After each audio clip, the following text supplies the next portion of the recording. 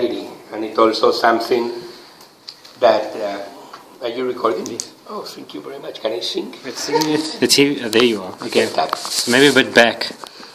Your faces. Okay. Economics are very easy because economics are based on the rational behavior of everyone. So if you just understand your rational behavior, you are endowed to understand economics. And this is the basic of what we require in order to understand economics. We have to understand how do we behave. And if we understand that, it will be easier to understand economics. Okay? And we will try to prove that. And the beautiful thing about that is that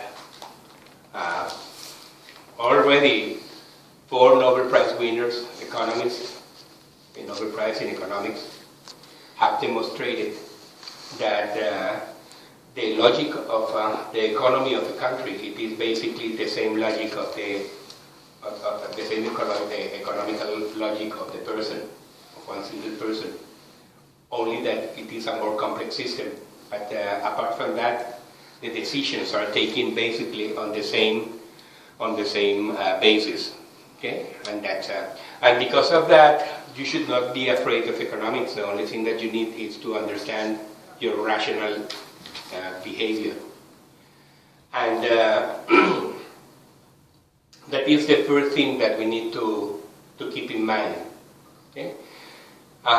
The other things that we need to are the basic concepts in economics, and we will start. Oh, let me see if this can work. Like this? Why? No.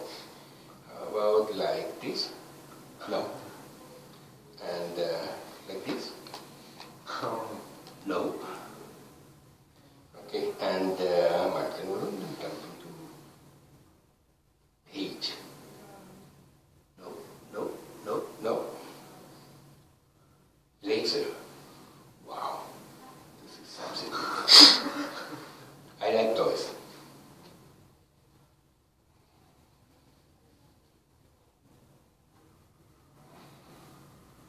Never mind. I will use my arrows if I find it here. Okay. This is something that you have to understand. Economics is basically supply, demand, and prices. Okay? It might sound scary, but it is not. And it is also important to know this because at the end, okay, you can explain any economic problem by the behavior and relationship between supply, demand, and prices. Okay? But most importantly, between demand and supply, you will see this schedule, and you will find that the forces of demand are opposite to the forces of supply. Here we have a quantity, and here we have prices. Okay, and the rationality of the demand is that the lower the price, the more we demand. Whereas the rationality of the supply is the higher the price, the higher we are willing to supply. Okay? Is that very easy to understand because that's a basic logic of the individual. And that's how we behave. If it is cheaper, we want to buy more. Okay? If it is cheaper, we want to sell. We want to produce less. Okay? The thing is that the forces of demand and supply always find that what it's called the market equilibrium. And the market equilibrium will give us the price of equilibrium, the price of the goods and services, and the quantity that will solve the market. Okay? That's a basic thing. It looks scary, but you're going to see that it's not scary. Now, what is economics about? Okay, for what you know, what would you say that is economics about? What is the objective of economics? Economy. It's about economy, obviously. Okay, but what is the objective of an economy? How the market works. What for? What would you say that it is the main objective of an economy? How about you? You? The people What? in that market. Sorry? I think it is the people within that market. What do you mean the people? It could be individuals like us. Okay. It also can be the organization that. But the objective of the economy, I mean the reason why the economy exists is because of what? The need of exchanges. The need of exchanges, do you have to need to exchange anything? That's how it begins. Okay, when you get born, you just, at your first impression is, I need to exchange. Is that correct? No, but when I grow up, I'll definitely find. Yes, but you can go, I mean, you can just start explaining by the first thing that you do when you get born. Okay, what would you say it is the objective of economics, of the economy? Maybe it's to assess how the economy works for its people in that specific country. And how What do you mean works? What do you mean by how works? reacts to certain situations, maybe politically, how... It is much easier than that. Okay?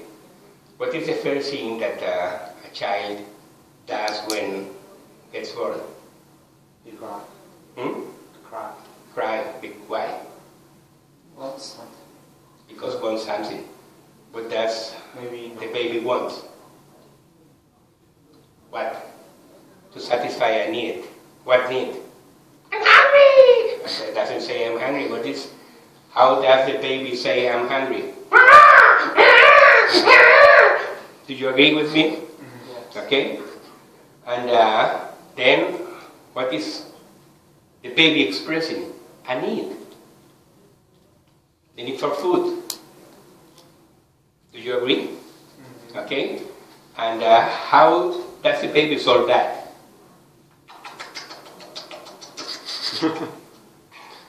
Okay? Is that clear? Do you agree? Yeah. Okay? Well, it is as easy as that. The objective of the economy is to satisfy needs or need satisfaction. Okay? And need satisfaction or the satisfaction of needs is what we call demand, because in order to satisfy needs, okay, you demand goods and services for satisfying those needs. So we have here the two things which are very important. The first thing important, let me use this. The first thing that it is important, it is, the first thing that it is important, it is that the satisfaction of needs can be called demand. Okay? Actually, it is the demand, or creates the demand. But the other thing that we have to bear in mind, it is this, the objective of the economy. The objective of the economy. This is very important to bear in mind, because the economy exists because you have to satisfy needs. Okay? Is that clear? Yes.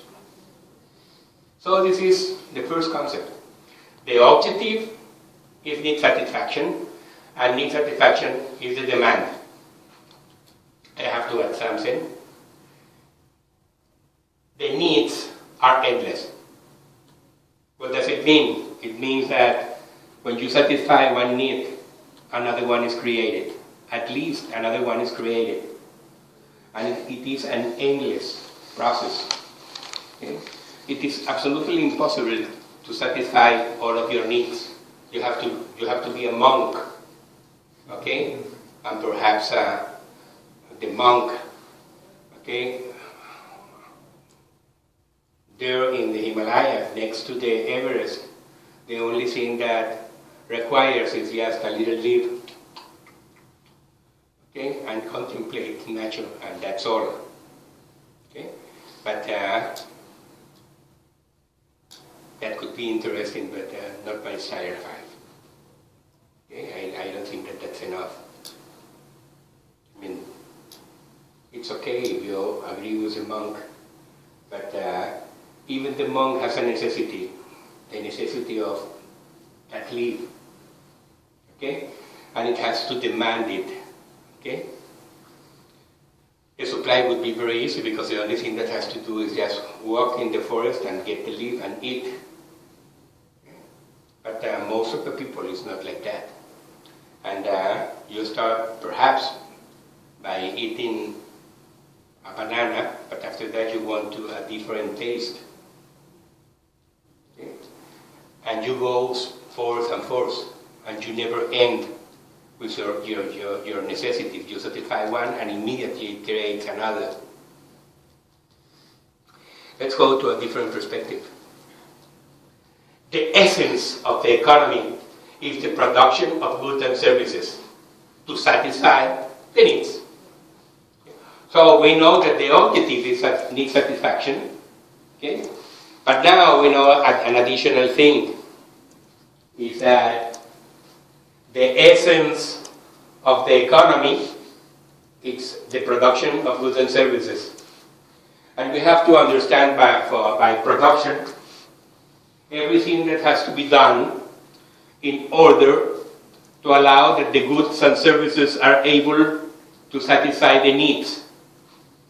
Okay? It means that production has to be understood as production itself. It means the transformation of natural resources or any resource into good and service, transportation, distribution, and then commercialization. All of that comes into the category of production. Okay? Goods and services are everything that might be needed to satisfy a need, a necessity. Is that clear? Yes. If there is something that you don't agree or you don't understand, please interrupt me and say that, because the idea is not to let me talk like crazy and you stay there as if you were looking at a movie. Okay? The idea is to interact and to take advantage of this for your life and for debating. Okay? So we know now two things, the essence of economics, and we know what is the objective of economics. In fact, because of the essence of economics, which is production, that's the reason why when you want to describe any economy, you describe that economy, okay, by the figures related to the production. How do you describe an economy? Well, the gross domestic product of that country is that and that. The gross domestic product grew this much and this much, or stagnated, or whatever, because it synthesizes the economy. Okay? And this is called supply. Okay? The production of goods and services to satisfy needs. It is called supply. Now we know what is demand and what is supply. And we also know something very important, which is what is the objective of economics. Okay? And we know now what is the main aspect of economics, or the essence of economics. Okay? Let's continue. After that, we go to how do you get goods and services? Well, in order to get goods and services, in order to produce goods and services, you require resources. And there are many types of resources. Natural resources, intermediate resources, okay? But the most important of all of them, it is a human resource. And this is key to understand. This is very, very important because the human resource and the resources in general, but basically the human resource is what can convert any other resource into a good or a service, into an economic good or service. What does it, and behind that, it is also something very more important than that.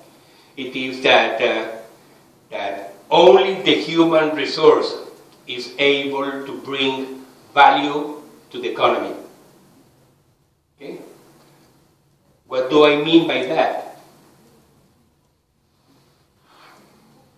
What is the value of a banana?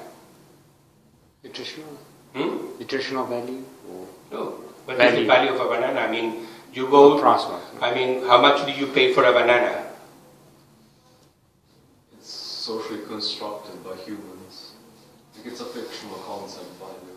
No, it is not a fictional concept. It is a very true concept. Okay? The banana itself doesn't have any value at all. Oil itself doesn't have any value at all.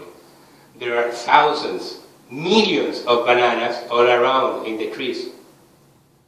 There are, below below here, there might be millions and millions of barrels of oil. Okay? But they are worth absolutely nothing. Why? Because they do not serve for satisfying a need. Okay? They are just natural resources. They require the human resource, human intervention in order to convert that resource into a good and service able to satisfy a need. And in that conversion is where the value appears in economics. In the economy, I mean. It's where the value appears in the economy. When I am talking about the value, I'm making a little bit of separation between value and price, but they are very much related. Okay? And you see always that here in the production of bread and satisfying the need of the consumer, you get wheat. It is converted into wheat flour, but there is also the producer of wheat and the producer of wheat flour and the producer of bread. Okay? And the important thing, it is not the wheat, it is not the flour, it is precisely the people that are able to convert those resources into the final product that satisfies a need. Okay? This is extremely important. Okay? This is extremely important because the capabilities of the human resource are also infinite, are very big. The difference between the human resource and the rest of the animal kingdom is that we can do two things that the rest of the animal kingdom cannot do. We can create and we can love. Okay? But in this case, it is just a matter of create. But now that we talk about love and creation, the capabilities of the human resource, always bear in mind this. What it is not explained by economics can only be explained by Freud. Okay? Think about that and try to, and you will see how it is always illustrated. What cannot be explained with economics will be explained by Freud. Okay. We have the objective of economics, we have the essence of economics, and now we have the most important element in an economy, which is the human resource. Then we come to the relationship between them.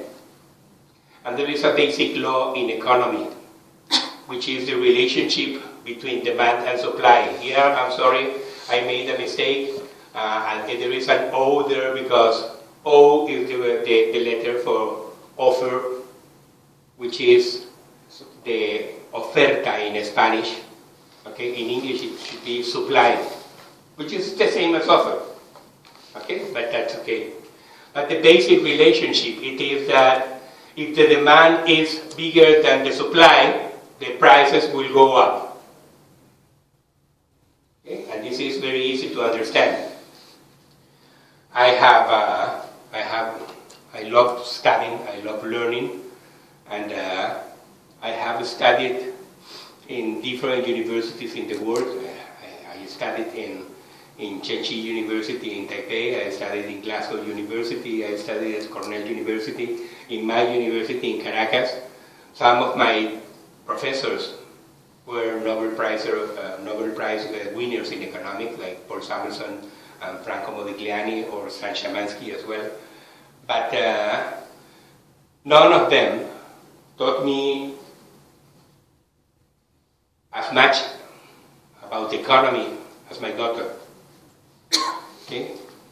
Because observing at her allowed me to understand that economics is not made by the big economists. It is made by your natural behavior. Okay? And my daughter showed me the nature of needs, for instance. When I remember once that we went to the supermarket to get to buy our food for the week, and she saw a new Barbie doll, and she told me, "Daddy, buy me that doll, that Barbie doll. I don't have that. I like it. It is wonderful." And I say, "Oh, we can't. We don't have money."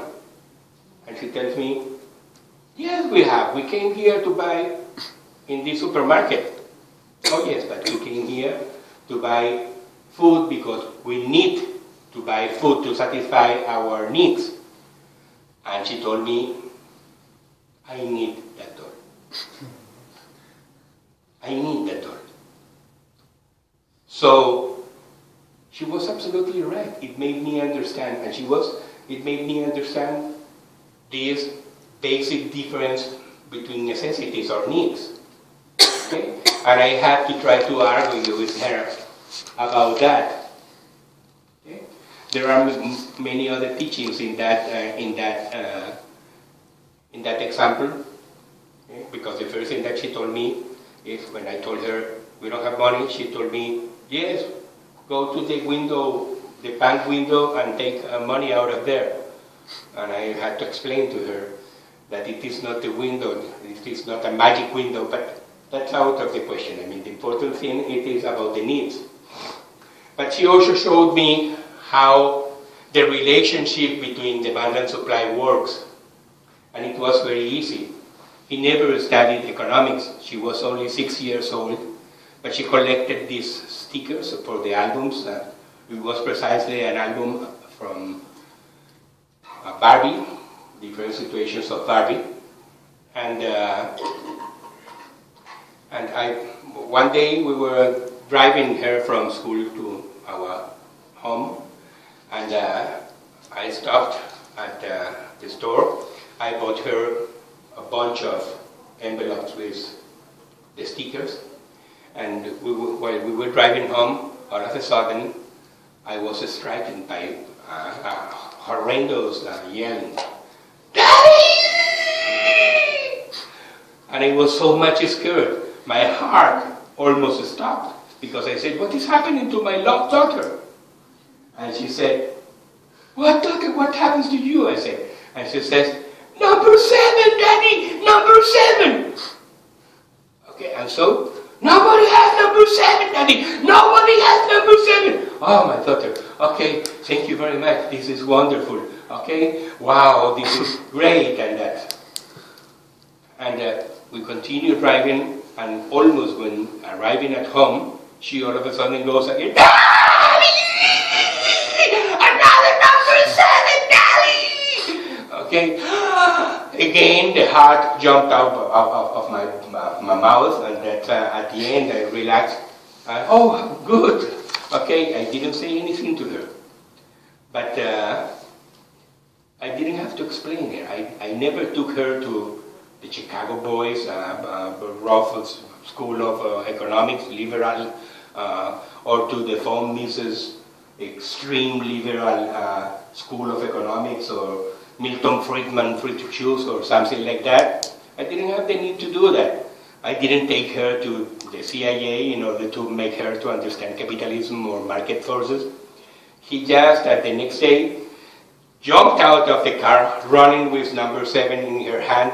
Look what I have here, look what I have here, okay? Very happy, and all of the rest of the girls came around her. And what do you think that happened? There's attention on her, I suppose. Yes, and so? She became popular. Sorry? She became popular. She had No, not only popular, because he had the card that day. She had what people wanted. People started to offer her to exchange it. I give you 2, I give you 4, I give you 8, I give you 10, I give you 12, I give you... They reached 47, okay, stickers for that one, because nobody else had that one, okay? And then the government, myself, intervened in the market because some girls started to offer her money. And I said, no, I'm not going to corrupt her, take the 47 others and sold to that one. But think about this. How much does one of those stickers, what is the value of one of those stickers? In paper, they all have the same value. Is that correct? Yes. Okay. So why were people willing to pay 47 for one? Because the demand was so high. Because the demand was so high The scarcity. and the supply was so little that people that wanted that, they need to have that. I want to have that because I want my album full. Okay? Made the price to increase. And it is an absolutely natural behavior. The price that you are willing to pay, okay, depends upon the availability of goods in the market, or what is the same, the supply. So this is basics economics. Okay? It also explains why oil it is that expensive now. Okay? I have a question. Aren't oil prices regulated to rise? How? Like they don't release enough oil. Like they store oil in. At the end, it is exactly the same. They are regulating the supply, okay, for different reasons, okay, and that makes demand bigger than supply, and that's the reason why oil prices are going up. Anyhow, there is not enough oil in the world today to compensate both of them. Okay? The price will keep going up until a new source of energy is developed. And believe me, very soon, because of the high prices, of the hiking prices of oil as energy, okay, very soon we will see a different source of energy, cheaper and more efficient. Same as happened with coal. Okay? Coal used to be the main source of energy. And what do you think that happened? The world ran out of coal? No. The price of coal, when it increased, made feasible and made more efficient to exploit oil. In the 70s, the increase of the price of oil justified, okay, go and search oil in deeper places, okay, because it was justified then. But now it has increased so much that the cost of producing energy by other sources, more efficient, more clean, less damaging to the environment, very soon will make the substitution of oil by another source of energy. Demand and supply. Every time that you see this red arrow, okay, that is a hint on how to use this to construct debate arguments. There are many others where I didn't use the arrow. You can just use economic arguments by saying, well, but it happens that the objective of economics is to satisfy needs of the people. Okay? Or you can go and say, well, but the essence of economics, it is the production of goods and services. Okay? But the general idea about emotions is how the emotion, will affect demand, supply, or prices. And this is a good line of argumentation, an important line of argumentation. Okay, so you want to build economic arguments, think always how the motion affects demand or supply, and just express them. But it's that the motion will affect supply by diminishing that. It will diminish. Remember the demonstration debate? What was my most important argument? If you make the companies, okay, to pay for the internships, the supply of internships will decrease because it will be very costly to the companies, and because of that, everyone will have a damage, okay, because there will not be enough opportunities for people, okay, to get experience through internships. Remember that? Okay. So how it affects demand, how it affects supply. In this case, it was affecting supply, the supply of internships.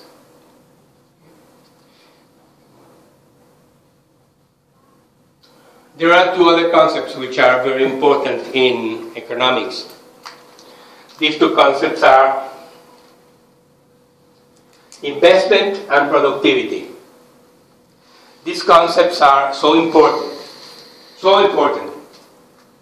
that you have always to bear them in mind. Investment is investment always leads to the increase of the production capacity. Okay? The investment leads to the increase of the production capacity.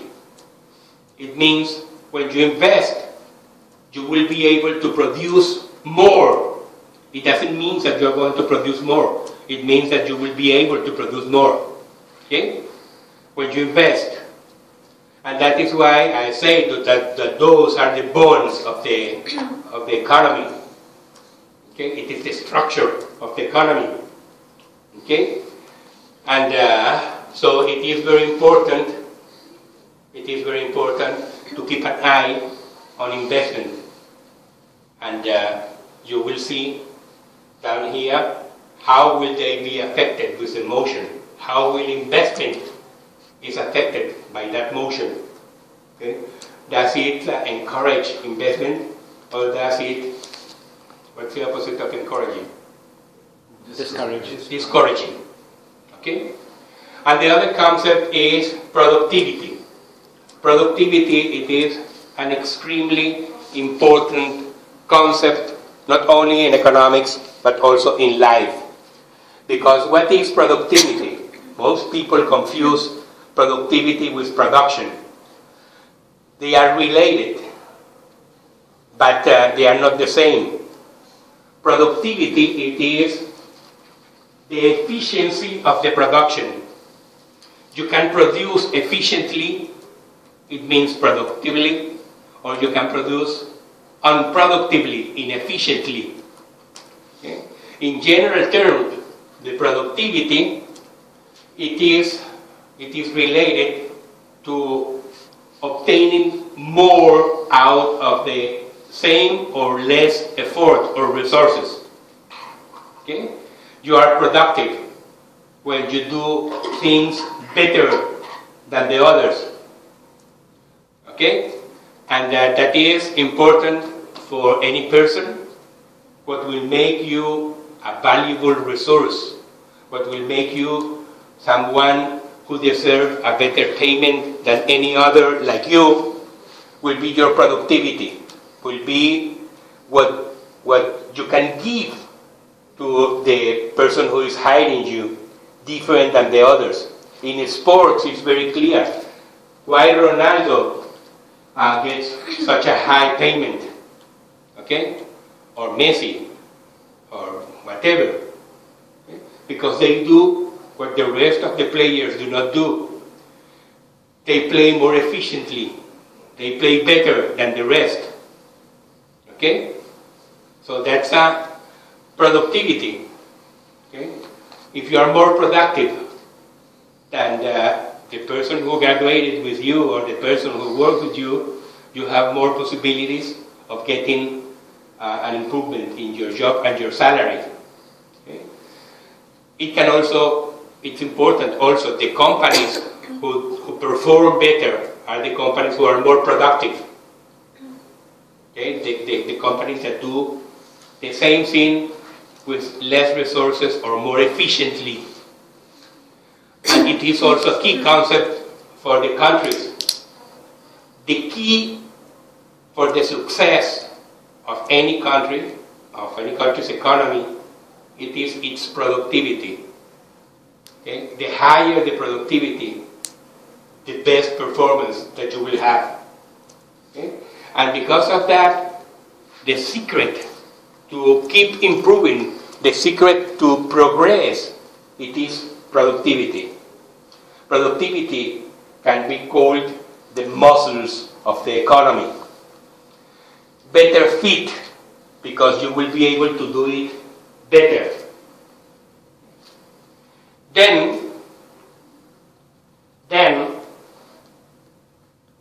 to develop economic arguments. Okay? You can just think about how that motion will affect investment or how that motion will affect productivity. The government of my country recently had a lot of advertisement saying our economy is growing from this figure to this figure, this is great, this is a great achievement of the revolution, and so forth. And I wrote an article saying, okay, I am sorry to say that I am also growing.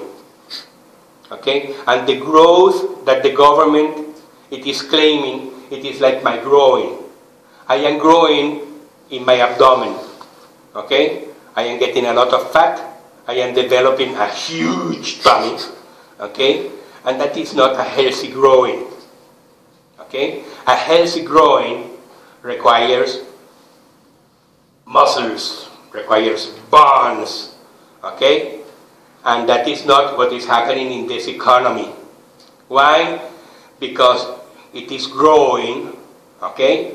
But the investment, it is decreasing, and the productivity, it is decreasing. It means we are doing very bad. We are doing very bad. It is better not to increase the production, but to have more investment or to have more productivity than the opposite. Okay? So this is key, and this is a very useful source for economic arguments. Then we come to another thing, which is also a very important source of economic arguments. Okay? The difference between supply and demand always creates scarcity. Okay? And a key concept in life and also in economics, it is the concept of choice or decisions. And you will always have choices, and you will always have to take decisions. Okay? Choices of options. Okay? And in order to make these choices and these options, you need to have in mind very clear the priorities. And you have to bear in mind very clear your priorities.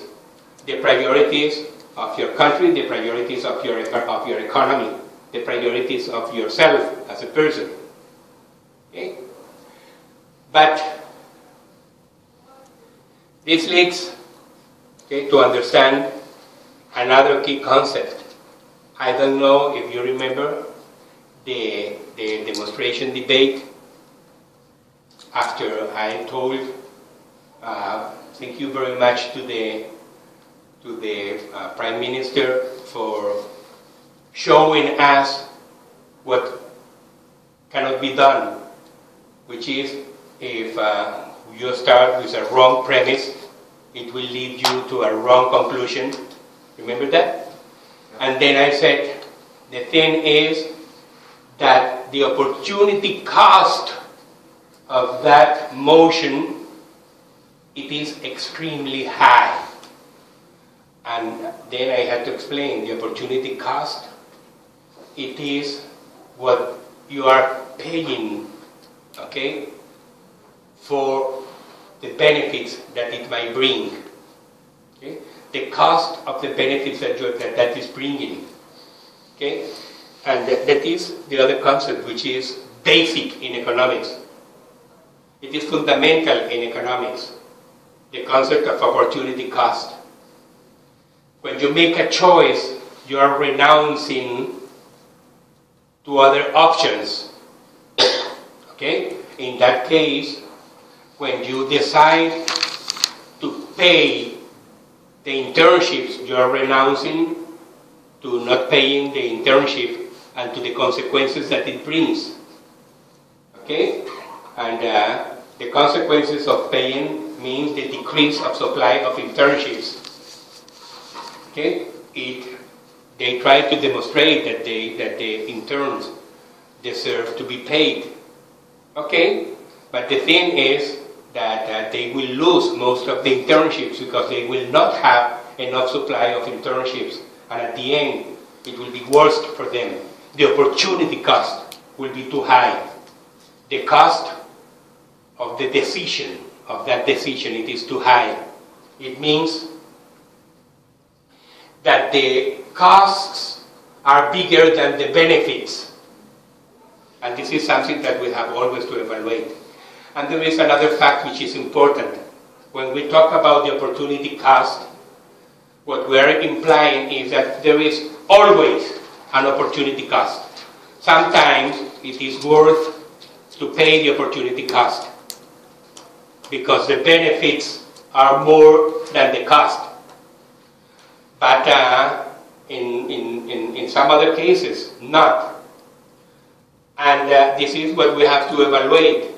And this is because there is no free lunch. There is always someone paying for what appears to be a free lunch. Okay? Our government says,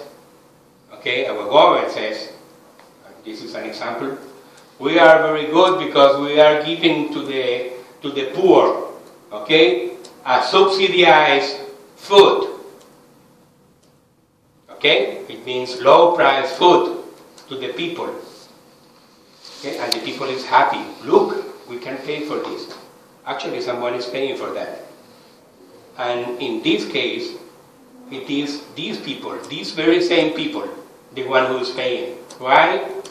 Because the cost, the opportunity cost of that low price food most probably will be the job opportunities that they are missing, okay, because the economy, it is affecting the economy in the efficiency of the economy, or because perhaps it was more important than that, to give them better education so they will be better enabled to solve the problem by themselves very soon. Or perhaps just give them better health, because that way they will be healthier to face their challenges by themselves. So there is no free lunch. Every decision always brings with it, okay, a cost, an opportunity cost. And this is another source of elements, okay, because all decision always brings winners and losers. All decision always bring winners and losers. So evaluate. There is no red arrow here, but should be there. Evaluate always who's a winner, who's a loser, and compare them. And the opportunity cost of these winners, it is the effect on these losers. Is that clear? And the other thing, it is the effects of that cost in the short run as compared to the effects in the long run. In many cases, okay, when you take a decision, it may be good for the short run, but very bad in the long run. Like for instance, what I told you, having cheap food, okay, if it doesn't allow you to have better education, in the long run it will be worse for you, because you will have food today, but you will not have in the future the capability, okay, to maintain that food cheap, and you will not have either the possibility of buying that food by yourself, and you will have to depend always on the grace of the generosity of Mr. State. Okay? So evaluate always winners and losers in the opportunity cost. Think about effects in the short run and the long run, okay, as part of the opportunity cost. And we will finish by the start of the next presentation, which will be where do money come from. Okay? Lots of arguments can be made out of this, how it will be financed, because money doesn't come out of the trees. Okay? Where do the funds will come from? And this is another tip for building economic arguments in a debate. Okay? And to answer these questions, or to understand better this question, it is the subject of the next elective, which you will see it there. It is called Where Do Money Come From? Okay? I hope that it was useful. Anything else that you might need, please do not hesitate asking. As I have told you, I am here.